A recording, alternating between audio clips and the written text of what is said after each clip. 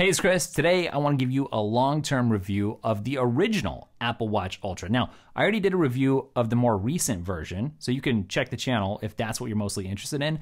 But here I want to focus on Apple's most rugged watch in the long haul. How does it treat you in terms of battery life? How's the screen holding up? What's the build quality like? Is this thing all scratched up after all this time? We're going to hit all of that stuff, but I also just want to mention, of course, I made plain in my original review, I'm not going to the top of Mount Everest. I'm not swimming with the sharks next week. For me, when I'm using this, I'm going about my everyday adventures. And the reason that I was attracted to it over the quote unquote normal Apple Watch is really the toughness. I still want that, even in my everyday adventures. The battery life, I really wanted an upgrade in that department. And the brighter screen. So let me just get this right out of the way. I'm not using the extra loud siren. You know, the GPS means very little to me personally. Yes, before the iPhone Pro got it, this had the action button. And you know what? I don't really use it except on accident when it bothers me and gets in the way. That's what I've discovered about that over time. I'm not using any particularly sporty bands with it.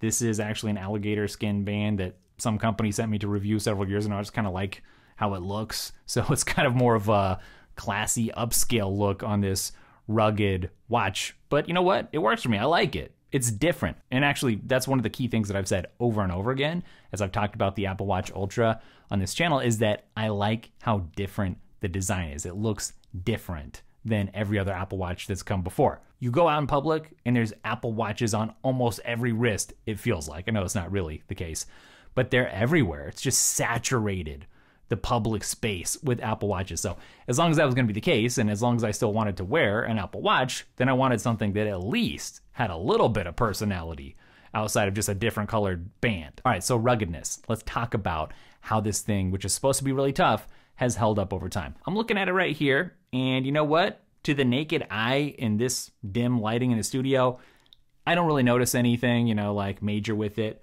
But as soon as I start inspecting it a little bit closer, it does have some dings, some scrapes, some scratches, obvious wear, mostly around the corners. In fact, I would say basically exclusively around the corners. But you know what it's not? It's not broken. So that's a big deal. My previous Apple Watches did suffer from things like scratches on the screen. I don't have any scratches on the screen here. That really bothered me in the past because you would, you know, flick around on the screen and your nail would like catch on a groove or something. I hate that on the iPhone too. And that's not happening here at all. The screen is perfectly protected because of this extra lip around here. It's a tank, and that makes sense. It was designed for smashing into the rock face on your way to the top of Everest and surviving.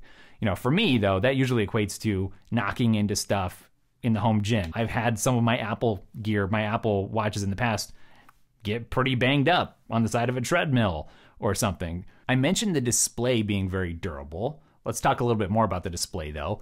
It is a brighter display, which makes it more visible technically in the sunlight. Although, when I was on the website and I was ordering this in the first place, I was like, that's gonna be a really big deal. You know, I wanna be able to see this even when I'm outside. Well, guess what? Practically speaking, I basically never noticed that or have cared. You know, like it was a nice thing to mention as a marketing bullet point, but in reality, I don't know that that's made really a huge difference. What has been nice though, what has made a difference when it comes to the display is the bigger size. When you're doing something like tapping the little buttons on the calculator or something and to calculate a tip, for instance, yeah, I mean, it's nice to be able to tap stuff and not miss tap. And that is something that happened, I would say, more on my older Apple Watches, the smaller versions, the normal Apple Watches. So I've actually really enjoyed the bigger screen size. That's something I have noticed. In terms of exclusive watch faces, I haven't made a lot of use out of any of the exclusives, even when the screen gets red, so that if you're doing astrophotography, it's not gonna mess with your eyesight at night, or if you're like a Navy SEAL and you need to sneak up and you can't be putting out a bunch of light, you know, I never use that.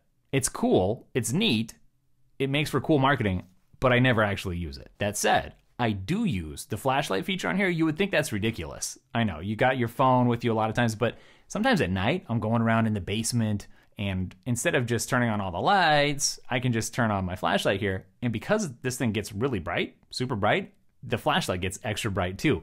And so that actually has been very useful. I appreciate that. You might be surprised to find out that this is a pretty good device for productivity, which leads me to this amazing fact. I happen to have a productivity course, which you can check out. It's called Learning to Be Productive. It's made specifically for Apple users to help you get more done in less time in the Apple ecosystem with less burnout. It's linked up down below. And that brings us to battery life. Probably the worst feature about the Apple Watch in general and the Apple Watch Ultra in particular, because it's the Ultra, and I gotta say, after having it for this long, I get a little bit annoyed with having to charge it as frequently as I do. Now, do I have to charge it every day?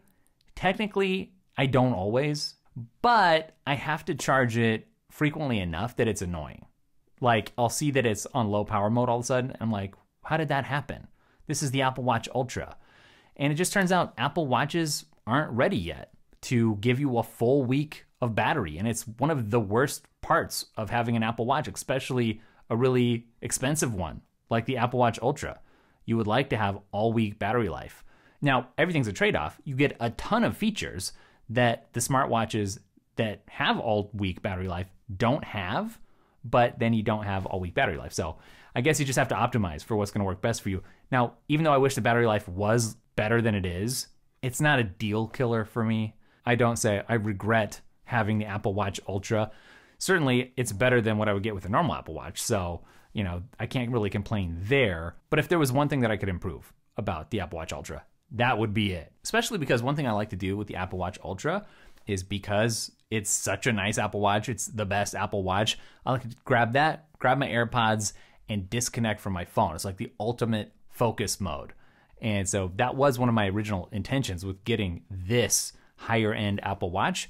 And it has been great for that, especially because you can get the LTE, obviously. You don't really miss out on all that much, except you think that you are. It's FOMO, right? When you're disconnected from social media, but you get your podcasts, you get your Audible. Actually, there's a web browser on here. You can get a web browser if you absolutely must check the internet. I'm just going to briefly glance over the chip in here. There's a nice chip in here, and what that means is no slowdowns, no glitchiness, no responsiveness issues. And honestly, on some of my older Apple Watches, there were times where I faced some of that, especially with some software updates. But here, that hasn't been an issue because it's just that fast. Now that brings us to the health and fitness tracking. A lot of people buy this just for the health and fitness tracking. And while I'm not that person, I still do use this when I'm working out. And when I hit the gym, it's with Fitness AI, and that does have an Apple Watch app. In terms of the built-in sensors and the health tracking that comes just straight out of Apple, yeah, I mean, that's cool. I turn off the standard reminders. I win an award every now and then without even realizing it, without even trying from Apple. And, so does it motivate me more than a regular Apple Watch or having no Apple Watch? I wouldn't say more. I say it's as effective as my other Apple Watches at trying to motivate me to be more active. One thing I want to talk a little bit about is just the wearability and comfort. I know a lot of people are like, is that just too big of a watch for me personally? I don't know, would I like that? And what I have to say about that is it doesn't feel any less comfortable to me than a regular Apple Watch. It is a big watch. And sometimes I don't realize that when I'm just looking at it on my wrist myself personally. But when I see a video that I've taken of it, sometimes I'm like, oh yeah, that looks pretty big on the wrist, because it is. It's a big boy. But that hasn't really bothered me. I do feel like sometimes though, I end up hitting, because of the monster size, this button over here on the side and accidentally activating it. If I try to use this one-handed, also sometimes it'll activate the action button on the back. So there are times when it feels a little bit clunky, but that's got to be like 0.05% of the time, right? Basically never. I will say it's comfortable enough that I often wear it to bed. That might amaze some of you out there, and other people are like, yeah, so I do that all the time. But it's big and it doesn't really get in my way. I mean, I notice it, but it also doesn't impact my sleep. So I'm just saying, if you're trying to track your sleep with this, I would say it's definitely doable. Some people are going to like it, some people aren't. That's just a matter of personal preference. But I definitely do track my sleep with it and have no issues. This is an Apple device. It's part of an ecosystem. And so how does it work with all the other devices? It should be a plus. It should be a benefit to be able to slide yet another device into an ecosystem if you built it out. iPhone, AirPods, your Mac, HomeKit, all of that stuff. But I think the downfall for this one, this particular, the original, is the Siri integration. So I still get some of that off-board Siri processing. The new one did a lot to fix this, where I'll ask Siri to do something, make a reminder even, something really simple, and it just hangs. And then it says it can't hear me or didn't get it right or something went wrong. And that's really frustrating. And that happened quite a bit. So that's something that the newer Ultra actually did fix, which sort of leads me into talking about the microphone and the speakers.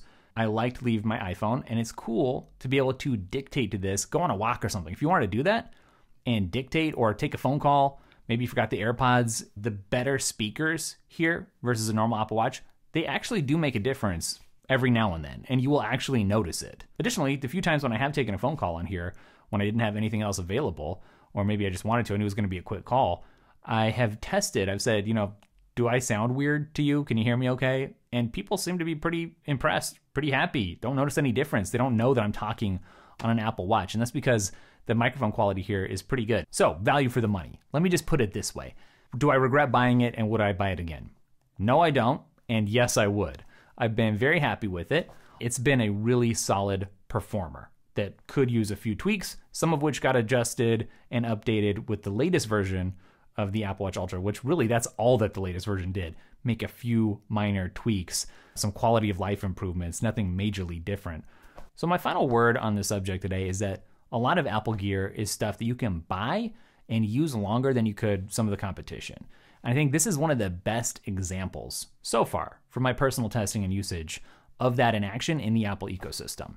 This is a solid, admittedly rugged in looks and in use device, and it hasn't let me down. All right, thanks for hanging out today. Hope you enjoyed the video. I've got some more long-term reviews coming soon. I know there's some more iPads getting announced here probably soon.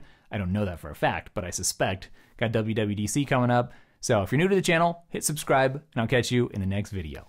Later.